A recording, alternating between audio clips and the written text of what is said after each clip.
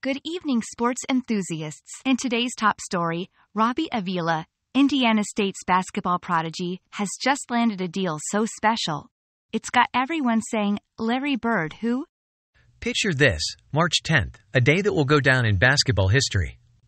Robbie Avila, poised and ready, takes a three-point shot that could make or break dreams. And the crowd goes wild. It's moments like these that make you believe in the magic of sports.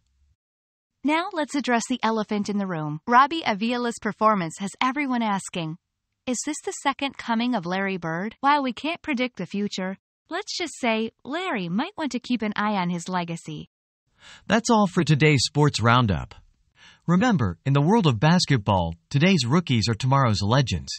Stay tuned for more tongue-in-cheek news where sports and humor collide. Who knows? Next week, we might just find the next Michael Jordan working at a fast food joint. Good night.